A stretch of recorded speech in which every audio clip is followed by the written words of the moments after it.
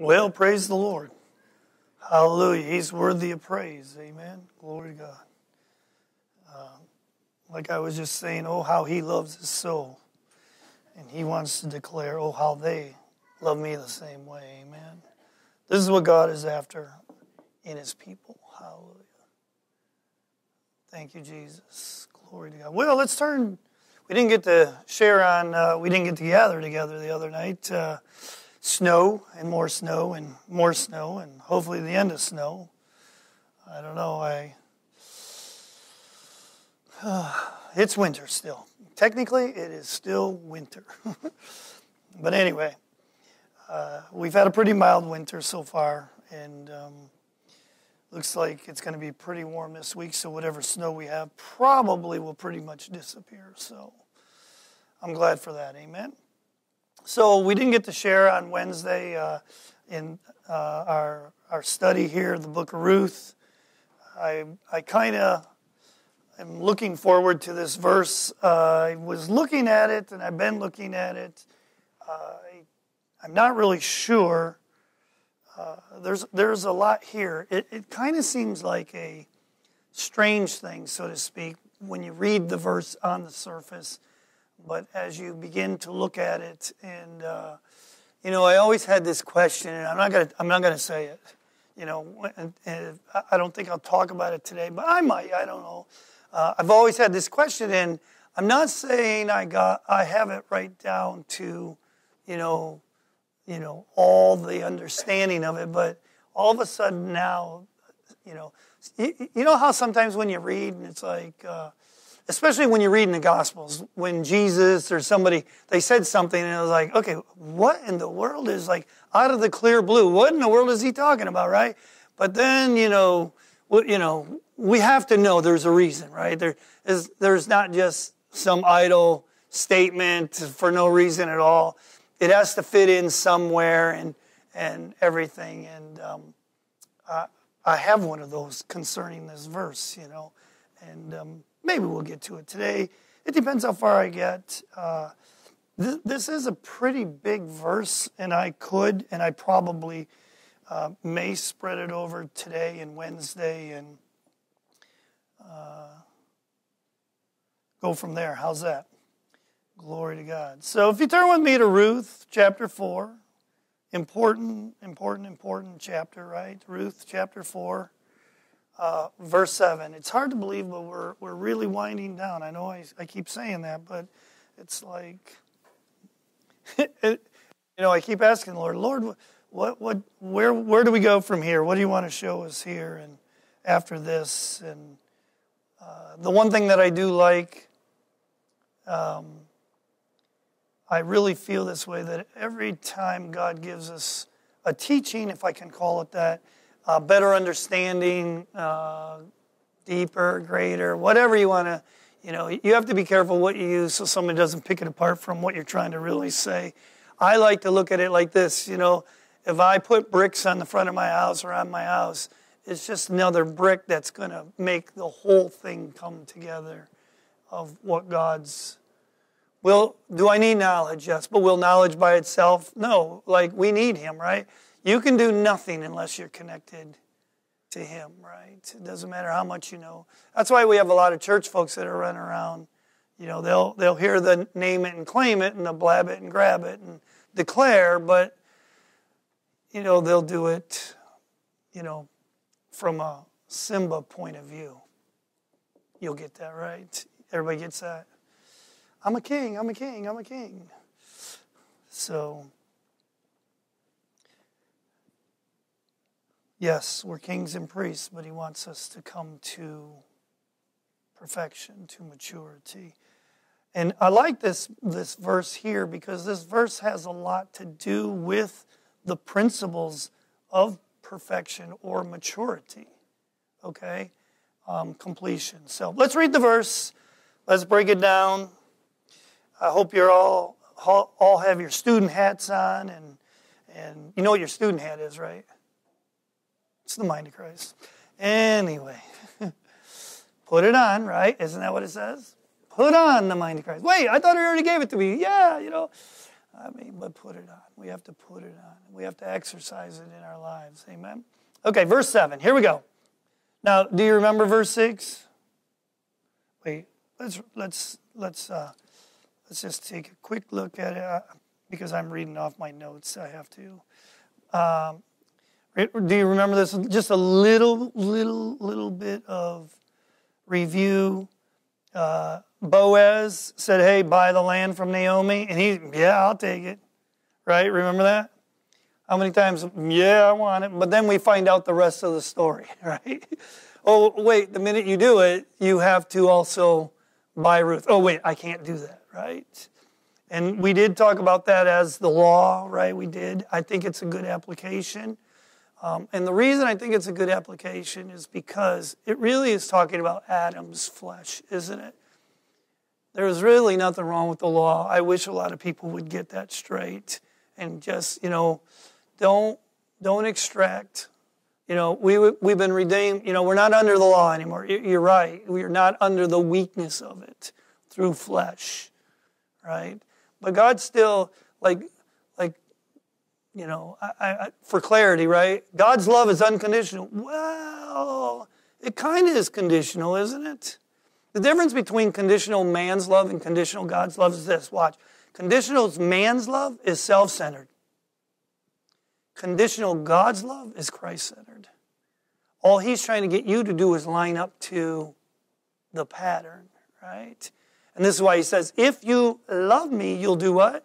Keep my commands. So He puts a condition on us, right?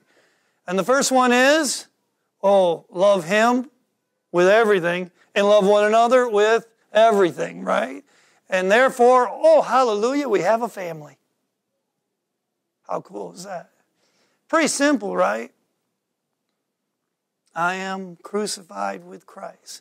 Nevertheless, I get to live. But it's no longer my self-centeredness or the weakness of my flesh that lives, but it is what? Christ.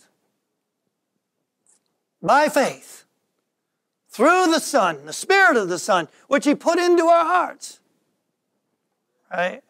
We're able to accomplish this. And you know what one of the greatest revelations you will ever have as a Christian? Everybody say this with me. It won't happen. Wait, let me rephrase. Back up. Don't say that part. Not everything will happen immediately, overnight. It just doesn't. In God's economy, He has immediatelys and He has time.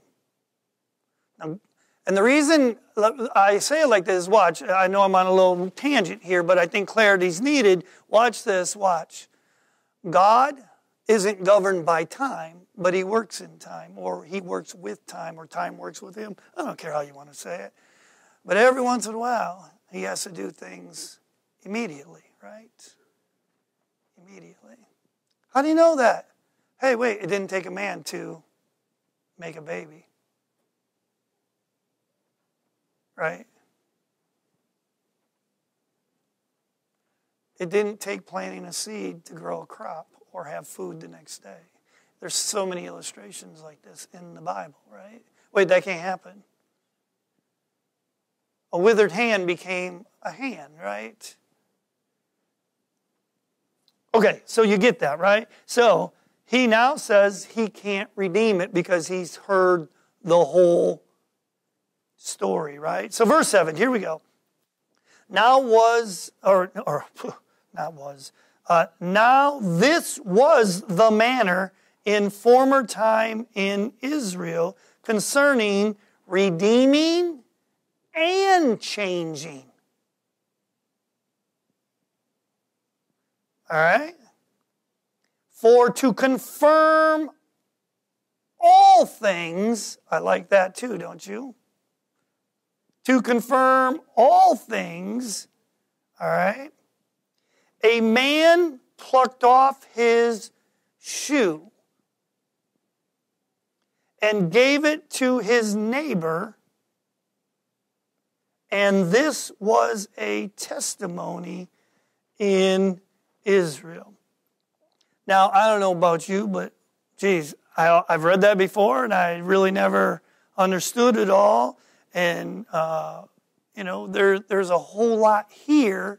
Like I say, it answers some questions of things that I've read, and things like that in times past or whatever. And this is why I love God's Word, right? You want a word from God? Read His Word. Right? Everybody's looking for a prophet. The prophet is Jesus. And He wrote everything down. Now watch this. Here's the first. You want a little bit of proof? Watch. Let's read the beginning. Now this was the manner in what? Former time. So they once had a tradition, right? That's what manner is, or, right? Is that not right? They had a tradition that they plucked their shoe off. But look, obviously the book of Ruth was written sometime later. Because it almost appears that they are no longer following this tradition any longer. Because this was the way they did it in former times. Kind of sounds like church today. We forget. Right? But former times. So obviously the book of Ruth was written later, right? Are you following me? Okay, here we go. Now this was the manner in former times. So it appears to me that the custom that they went by, or the tradition, no longer existed. And I believe that because the writer had to point that out, that they didn't just say, what in the world was he plucking his shoe off for? Because look, can you imagine plucking your shoe off for anything like this? Think about what he was doing. He was, right, given the opportunity to redeem the land and, not Naomi, but Ruth, right? And the guarantee of that was the giving of a shoe.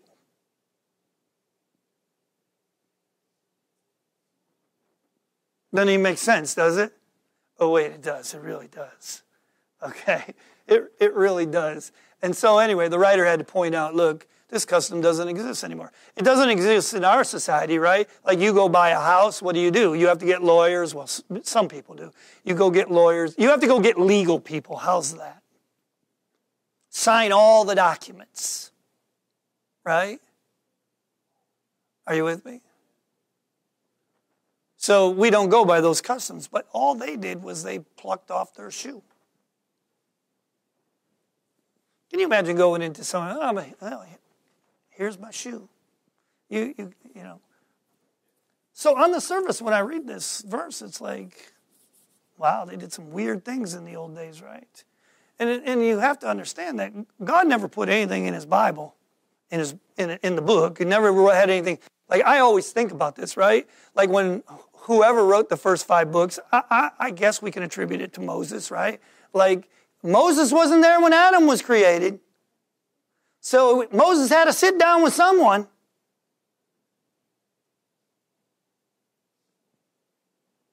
Now, and a lot of people say, well, this is why, somebody just made up the story, right? Made up the Bible, made all that. Well, I'll tell you what, whoever made it up did a really good job of being able to show all the illustrations, all the woven words that make up the same purpose through the whole book. Watch. Jesus shows up. He's walking on the road with a couple of guys. And he says what? He preached from when? He declared who he was from Moses to that moment. Through the prophets. Why is that? Because God wrote everything down. And it was written down after the fact. Like, how do you know all the little details? Oh, wait, God had to sit down with somebody, didn't He? Watch this. Remember where was Paul for like 14 years? It says he was on the backside of the desert, and he consulted with nobody. And we get a message and we think we're somebody, right? No. God put all this down so that you and I could dig, we could search, we could find. What does he say? Seek it, right? Like you would go in after, like $1 million, right? Multi-million dollars. Which then he turns around and says, look, my wisdom is better than money. Right? Okay, so does it make sense to pluck a shoe off? No, but let's find out why would God even mention the tradition that took place. Okay? All right. Are you good with it? All right. So we also have to understand, we have to understand, right, that the tradition, the custom was obsolete. All right? And we have to also understand, why is this event, why is this situation, this ceremony taking place at all? Right? Like this. Where it was. Where did it take place? At the gate. And we already went through this. I still think it's pretty cool. The gate is the center of life, right? Everything revolves around, if we went to the book of Revelation, around the what? The throne, right? And the throne is just a picture. It's not this seat that somebody's sitting on. The picture is really the life of Christ and all of its power and authority. Church folks have been tainted for too long when they hear the word power, because all they think about is, but real authority or real power. I told you, Jesus had more power to stay on the cross than to get off of it. This is why when Peter said to Ananias in Acts chapter 5, he said, you had the power within you to overcome the flesh, to make the right decision, watch this, and actually demonstrate it or execute it. You ever do this before? You know what the right decision is and you still go the opposite direction? Or not, well, I know what's right, but I'm not going to do that. I'm going to do this. No. Knowing what's right and then demonstrating it. This is what God, right? This is all about the behavior. This is all about the lifestyle.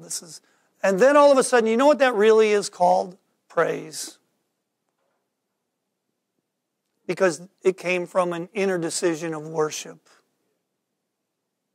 that really said, God, I love you with my whole heart. And we never really get this, right? We never really get this, that all these little things in life are just opportunity. We used to call them tests in Christianity, right? But I'm going to rename it. They're opportunities to express who He is through our lives.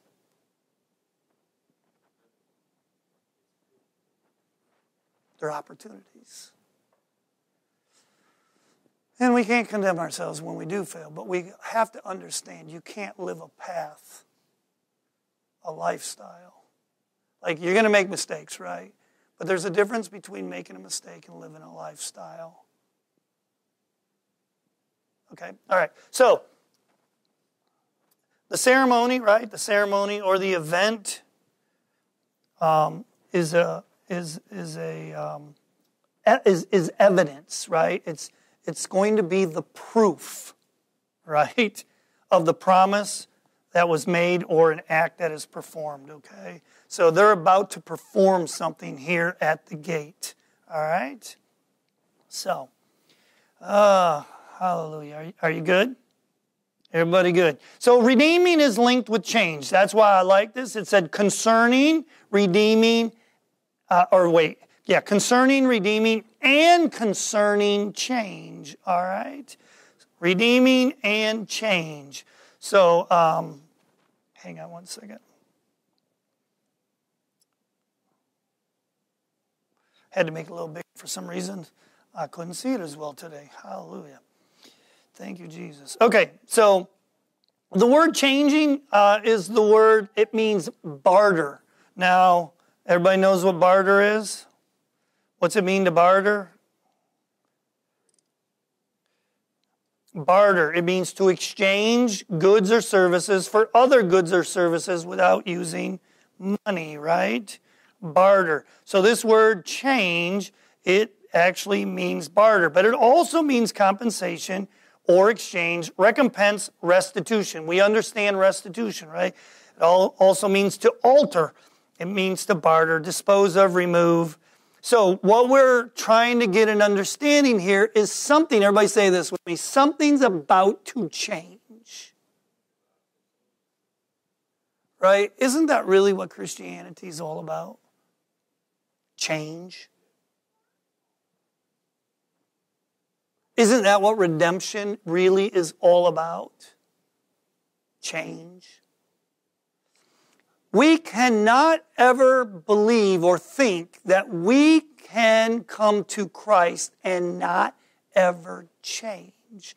You have to change right from the get-go. How do you know that? The first thing in the path of walking his life is to do what? Repent. Which means to do what? Turn. In other words, I have to change my direction. Does anybody know what direction I'm changing from? Adam to Christ. Death to life. Darkness to light. Take your pick, whatever you want to say. There has to be a change. A change.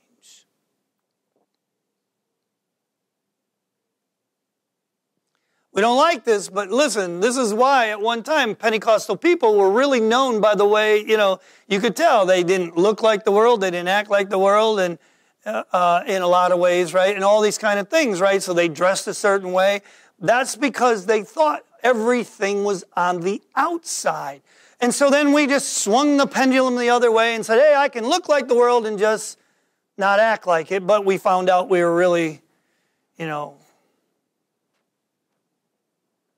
when God's been trying to change the heart, change the mind, right? Redemption, redeeming. So in this particular case here, there was about to be an exchange, wasn't there? Because look, the kinsman, because the word redemption literally just means redeemer, right? So the redeemer, the near kinsman redeemer, was about to make an exchange, wasn't he? And because he already declared, yeah, I want it, but then he declared, whoa, I don't want it. Right? And so, when he makes that decision, then following the law, right? Because they were under the law then, right? Following the guidelines, the rules, the requirements, then, he was giving up his right to what would be rightfully his. Okay? He was giving up his right, wasn't he? So he was about to exchange. So he had to make, he had to bring, he was about to give the evidence or the proof of the exchange, right? Which was what? The shoe. Now, I'll just say this. I'm way ahead of myself, but in the simplest point of view, here, you have to understand this. It goes like this, right? Like, if that's our custom to give up the shoe, right? So Steve says, no, I don't want it. So Steve gives me his shoe, right? Now I own the shoe, which becomes proof that I own the land and Ruth. Do you get that? Does it make sense? Now, Steve could later on tell everybody, he stole it from me, right? But there's an issue here. He'd never be able to do that because there are what? Witnesses. This is why he has all the other witnesses, right? Are you with me? The reason you have witnesses, right? Listen. The principle lies here for witnesses, right? You have to have the principles, because like I'm at the end of the verse, this was a testimony or a witness in Israel, right?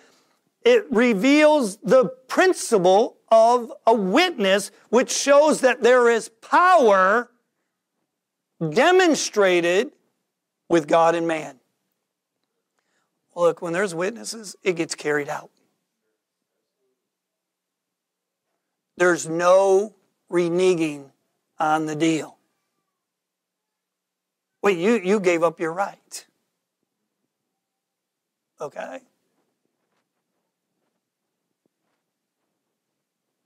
Gave up your right. Now, we haven't answered the question yet. Why a shoe, right? But it's pretty cool because we have to understand something. Okay, are you good so far? So the word changing, something has to change. Everybody say this with me. We have to change. We can't just change to the place where we want. I like the Kathy Walker song. Aren't you glad he doesn't leave us where we're at? He keeps changing us. Right? I mean, God doesn't leave us. Like, we can go through a lot. You know, we're going to live in this life, right? We're living in this life. You're in the world, but he tells you not to what? Be of the world. And expect that you're going to have some pressure along the way. But in the midst of pressure, he wants to exchange an old life for a new life because he redeemed us from the grave. All right? And look, the deep end of the pool, the far point of the lake, right, is here. You ready? It's incorruption and immortality. But there's going to have to, watch, this is what Paul wrote. Didn't he write this? Let me show you a mystery. We shall not all sleep, die, right? But we shall be changed. Now, the reason you and I may or may not struggle over that, it just depends on our depth of what we want to believe, right? But here's the reality of it. You do not see that, the reality of Adam's way. You don't see that every day in life, do you? Matter of fact, you don't see it at all, do you? But it doesn't change the word. We can't fall into the trap. Look, even if God opens the windows of heaven tomorrow, it can't happen. And the reason we would think that way is because we think that we only think about the process of how things are today. Watch. And God still works in the process of what? Plant a seed. Doesn't he? Plant a seed. Grow a plant. Produce some fruit. He works in that, doesn't he? He created that, didn't he? But don't think for one moment that he can't. Look, there's no rain. Well, dig some ditches. Oh, wait. Oh, where did it come from? The sons of God. Are you all right? Okay. So change. All right. So, redeeming, concerning, right? Concerning, redeeming, concerning change. Now turn with me to Hebrews chapter 7. Hebrews chapter 7.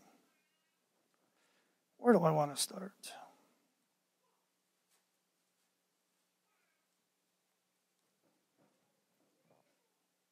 Now, this is a chapter about change, right? And this verse we're reading, right, concerning redemption, shows that things have to change. Okay? Here we go. Let's just read, start with verse 11. If therefore perfection, is that not what we're talking about? Completion. Anybody in here perfect? God's perfect, right? Oh, he sees me that way. Yeah, he does. He sees us as a finished work. But here's the part that nobody's ever told you. He also sees you where you're not there yet.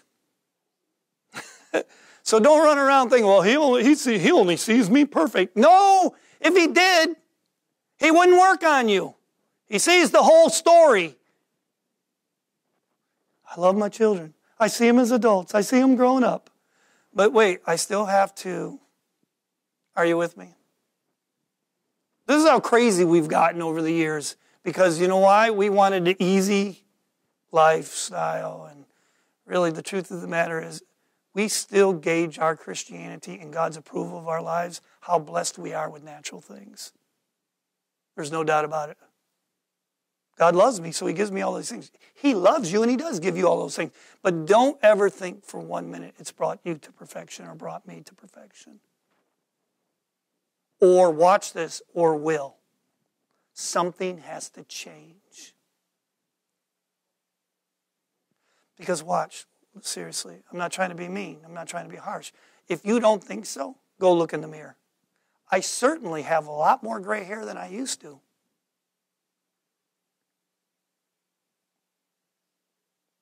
And no matter how hard I try, I cannot stop. I can hide it, though.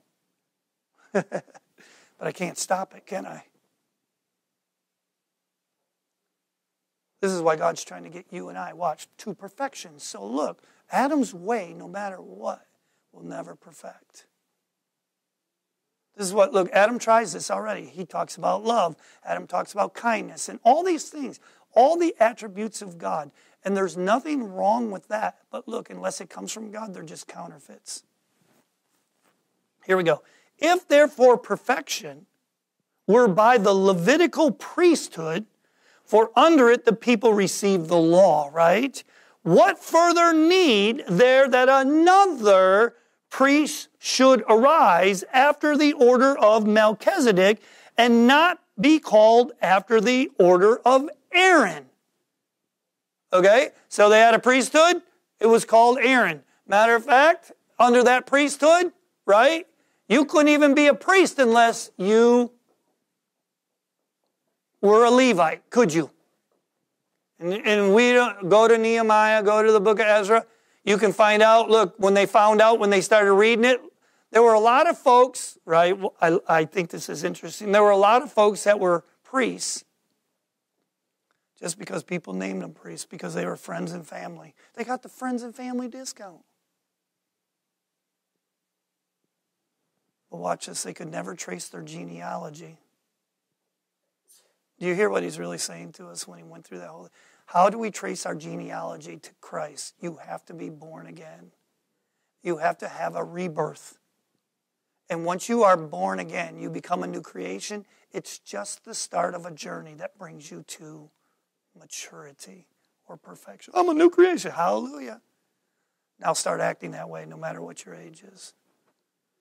If you're just a believer just at the beginning or even near the end. Okay, so there has to be a change. Okay? Okay, here we go. Verse 12, this is where I wanted to get.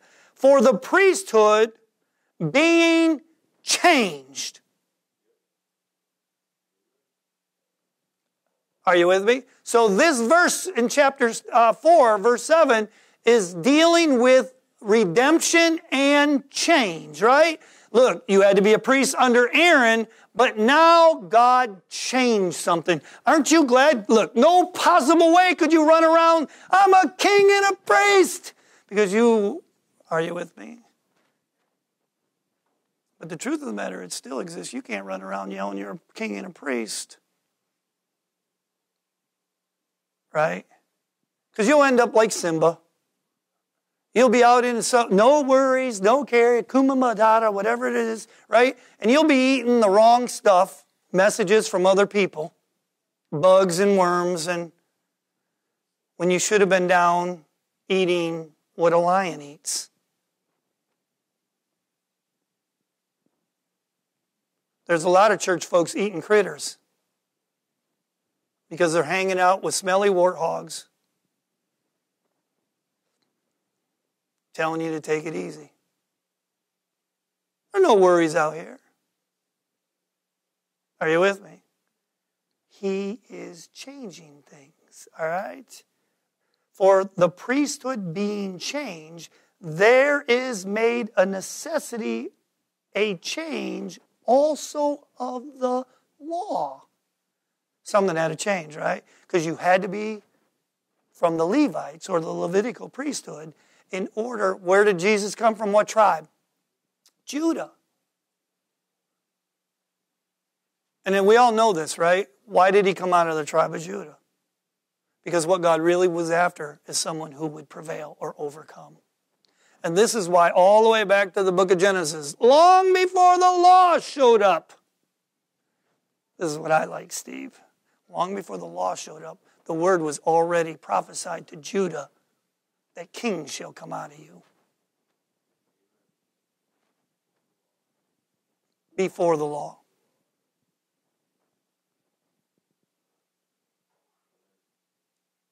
Don't eat bugs and critters. Don't let people fool you. God's purpose has never changed from the beginning. What is His purpose, Pastor? His purpose is to have a people with the spirit of His Son, fully mature or fully developed, fully grown up, perfection, completion. Are you with me? So there had to come a change, right? There had to come a change. Had to come a change. Okay. All righty. Are you good with that? So we're reading this verse because a change is coming, right? And there's a change. Everybody say this. I love change. Not all change, though.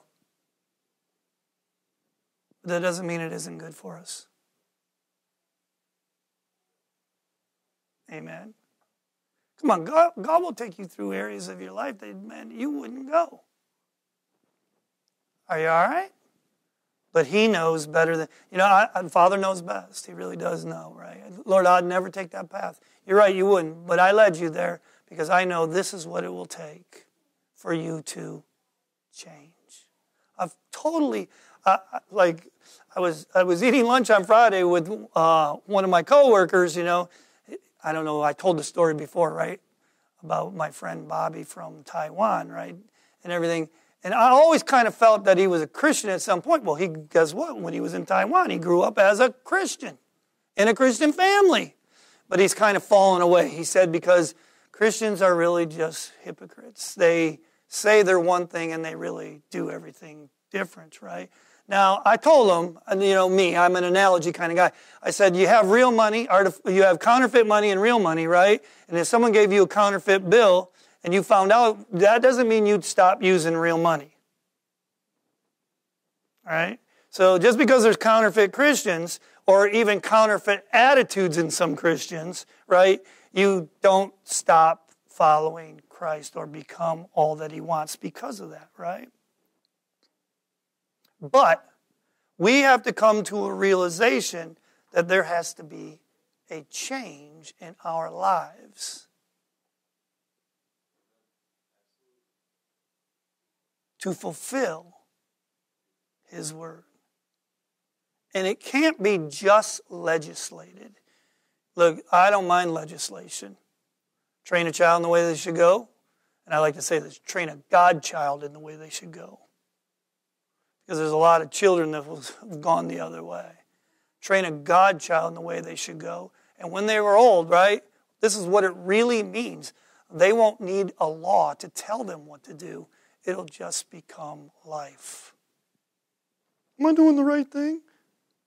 It's still the tree of the knowledge of good and evil. Okay, here we go. Are you all right? Change, right? A changing of the priesthood, right?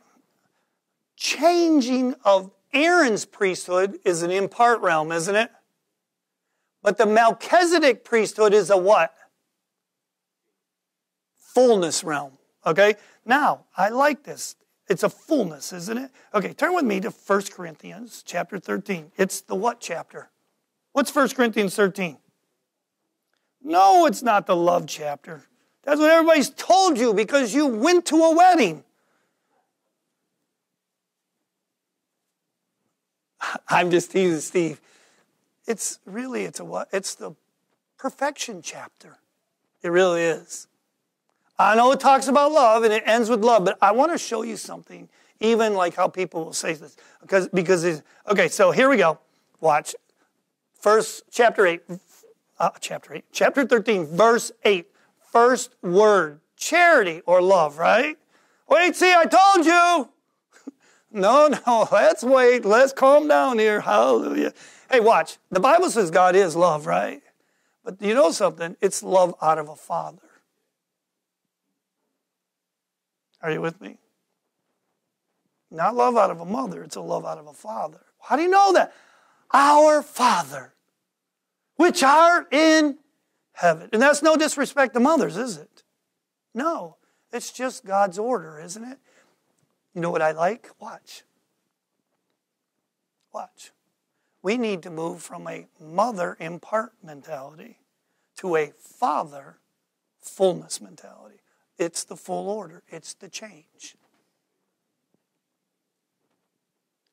And if anyone thinks it's disrespect to mothers, it's not, because God has already determined the place.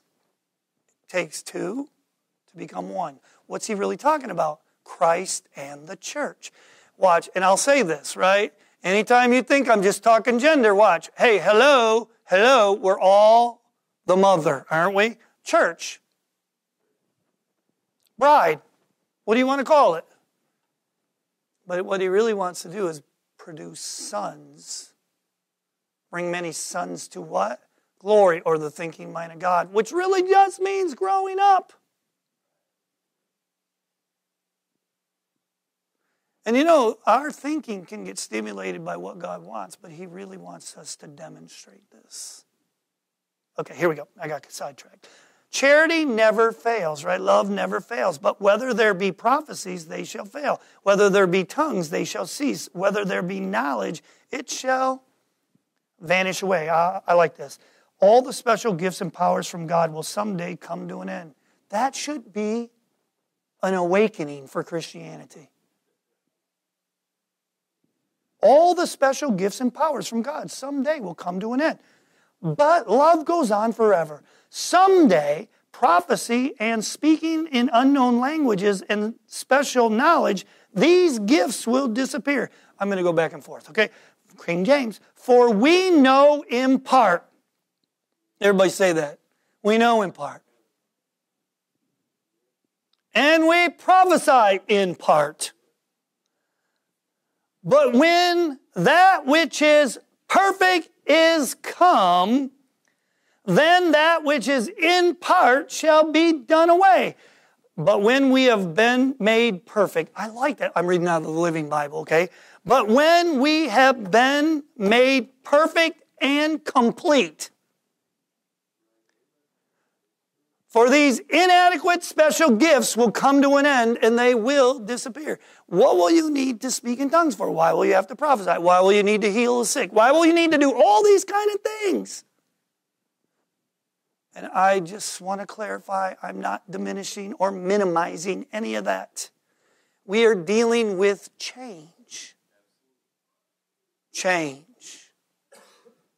I'm not, watch, you know, one of our big problems as church folks is we pursue that instead of pursue the purpose and allow that to become naturally flowing out of us. Just saying.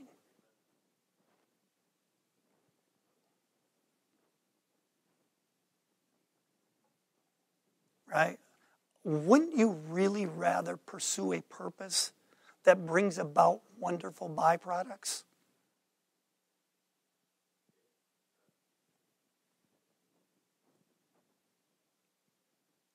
But when we have been made perfect and complete, then the need for these inadequate special gifts will come to an end and they disappear. Verse 11, when I was a child, I spake as a child. I understood as a child. I thought as a child. But when I became a man, I put away childish things. Okay, here we go. It is like this. I like that. Colon. It is like this. Are you with me? When I was a child, I spoke and thought and reasoned as a child does. Right? Everybody knows this. When we're younger, we reason differently when we're older. And usually because we don't have as much experience and we can only think from our position of what we know. Right? And so Paul says, when I was a child, I spoke as a child. Right? I understood as a child. I thought as a child. Like, wait, where's Selah? What are you thinking about right now, baby? You know, you get my point? Like, I don't want to go to school tomorrow. See, she shook her head, yes.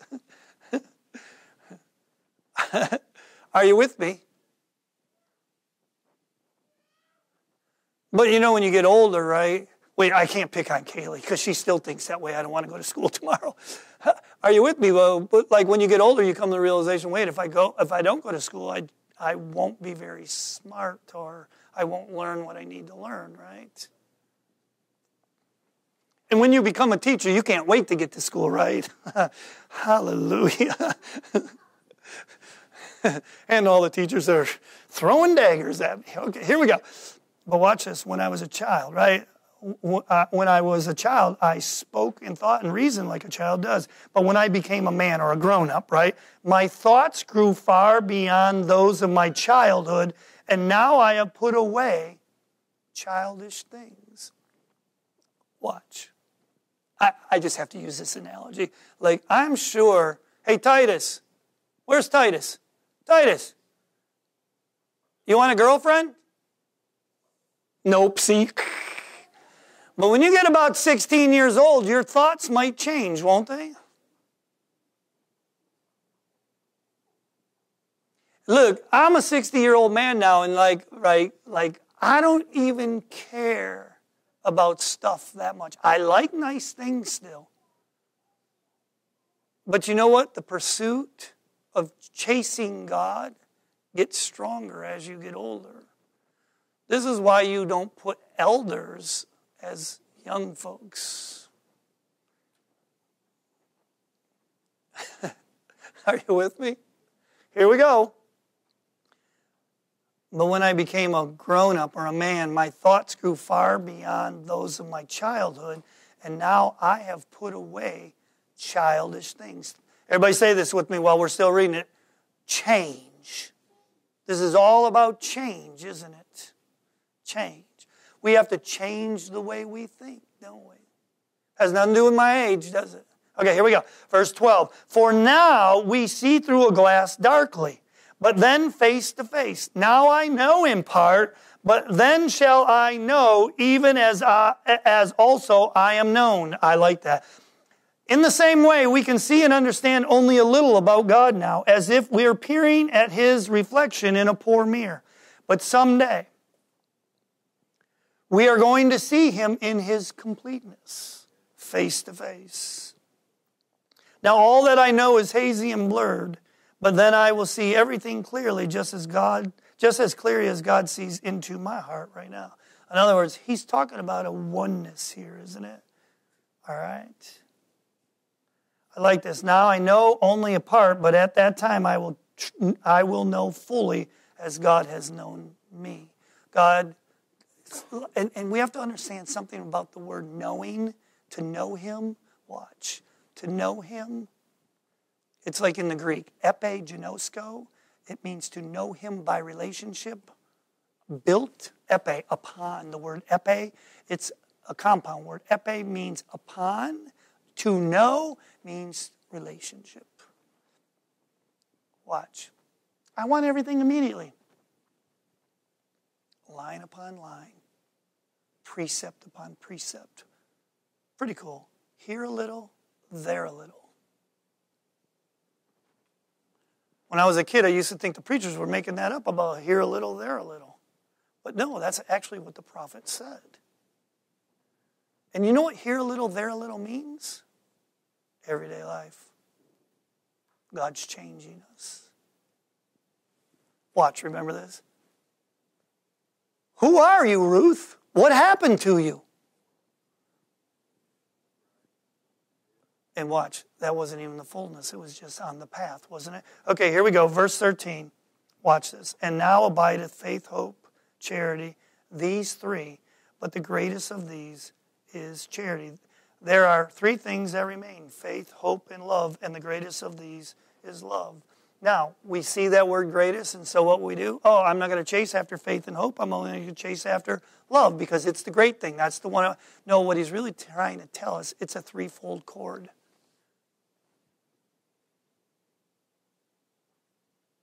And the word great literally means like, what? You ready for this? It's like the cherry on top, right? It's the thing that binds it all together. Watch this. It really shows us what it is.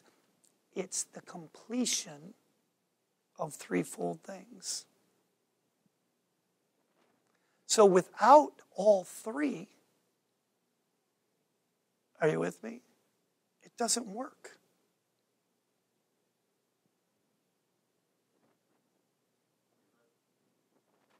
So if you just pursue love, well, if I just pursue love, I'll have it all. No.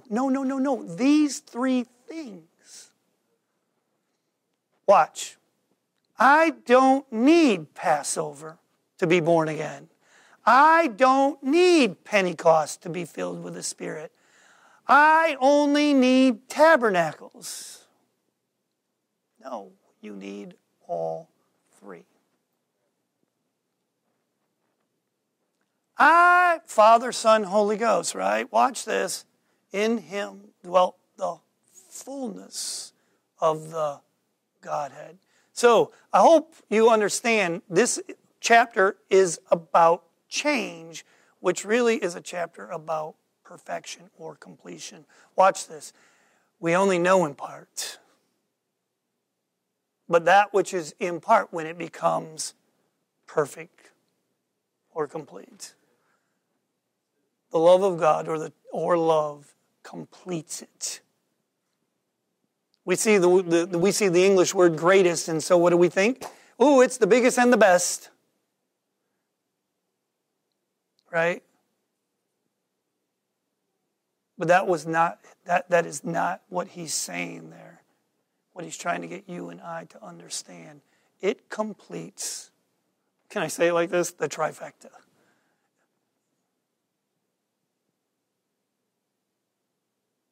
Amen? Everybody say, we've been talking about change, growing up, maturing. So, there's concerning redemption, redeemer, and concerning changing. Something has to change. This is the illustration, or this is the understanding in the illustration that something's about to change. Can I say it like this? We move, even though grace always existed, right? Come on. Before there ever was a law, Noah exhibited grace. He had God's grace. Did he not? But what happened was, when mankind falls into their trap of Adam, right? And everybody knows what law is about, right? It's just trying to control. And the reason people need to be kept in control is because Adam is out of control. But God doesn't want to do it with an external law. God wants to do it with an internal law. I will put my laws in your inward parts and write it in your heart. Does everybody have a desire to change, grow up, mature, become complete, become perfect? If you don't, Akuma Matata. Right? Do you know what happened to Simba before he ended up? You know why he went and ate bugs and critters and all that? His first little stint was going down in an elephant graveyard.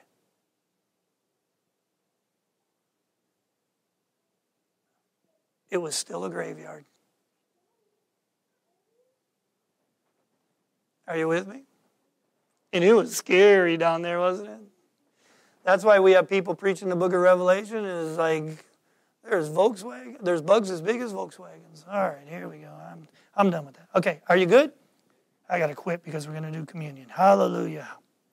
So, change. So he plucks off, right? He plucks off his shoe. The word pluck off. I better say this. For to confirm all things, right? And then we have to understand, if we went to Ephesians chapter 1, verse 3, right? All things, everything has to be in view of all things. He did it all, didn't he? This change has to be everything. It can't be, look, a little bit. If we don't break through the veil of flesh, guess what? Flesh and blood cannot inherit the kingdom of God. It has to be all things, doesn't it? Confirm all things, all right? It means stand up, or I like this. Confirm means to watch, establish. What's God trying to establish in the earth? His family that looks like him, acts like him, talks like him, thinks like him. Amen? Could you imagine never needing any law, any parameters? Now, in man's economy, the only way that works is every man does what's right in the sight of his own eyes, right? And that might even be good stuff, right? You do it, but it's still the tree of the knowledge of good and evil, isn't it? You need his word. All right, okay. Plucked off is to pull up, pull out, pull off, and his shoe. And I'm going to end here, and I'll give you this to give you something to think about, and then we'll do communion. His shoe, right? The shoe is a symbol of property rights. This is why it's a shoe. And does anybody know why? I don't have time, and you can go read it, but watch this. Remember? Hey, wherever you walk, Abraham, wherever you put your foot, I will what? Give it to you for a what? Possession. And I'm ahead of myself, and I'll go back and we'll look at this. But the minute the kinsman redeemer gave away his shoe, he gave up all of his rights to what he could possess. To Boaz. And the minute Jesus redeemed you and I from the curse of the law gave up all of its rights to kill us. All things, right? And now Jesus has the shoe.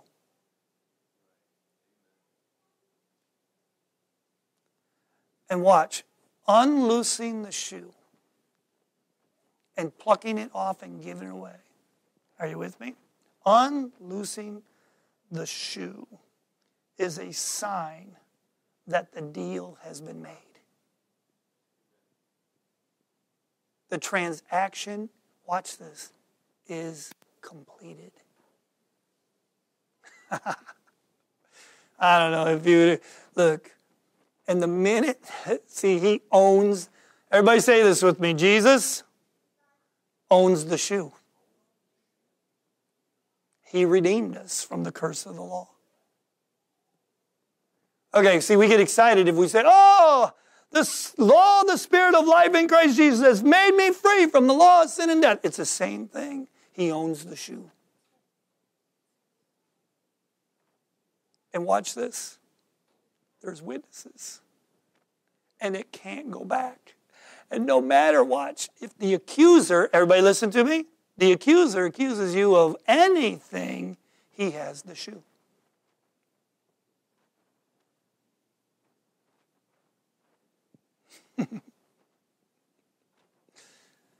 Oh, hallelujah. All right. But just you know that, right? It's the shoe symbolizes the property rights. Look, if you own it, you possess it, you can walk on it, right? It's your land. You can walk on it anytime. Anytime, right? Any way you want. It's your privilege. You own the shoe. You own the land. You can walk on it. He told Joshua the same thing. Wherever you put your foot, it's yours. Didn't he say that?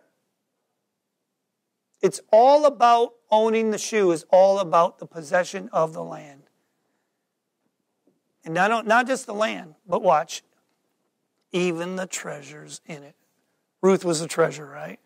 Amen. All right, well, let's stand. I'll go into this a little more.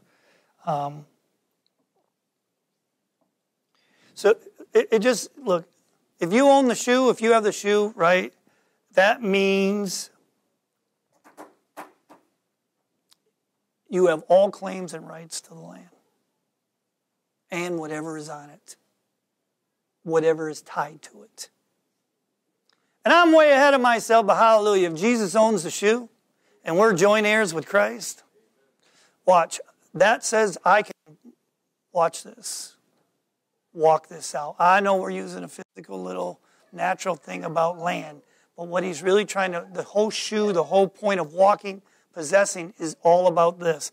Being able to walk out beyond an in-part realm into fullness. Change.